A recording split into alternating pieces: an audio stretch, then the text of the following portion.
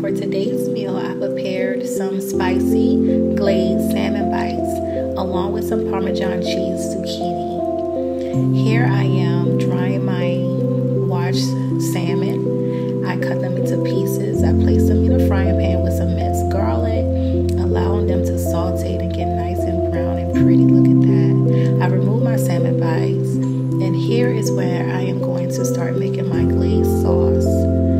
I added the salmon bites back to the frying pan, allowed them to simmer in the sauce.